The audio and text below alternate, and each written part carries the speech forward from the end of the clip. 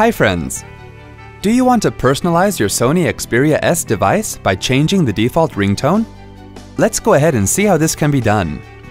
Screen transitions shown here are a bit different from the real-time transitions on the device screen.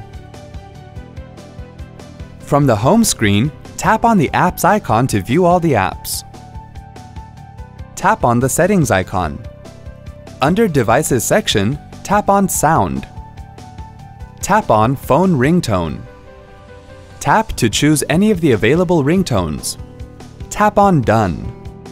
See? That wasn't hard at all. Thanks for watching. To check out more related tech videos, click here. If you have any query or want to share something with us, click here. To get iYogi tech support, dial toll-free numbers. To stay empowered technically, subscribe to our channel.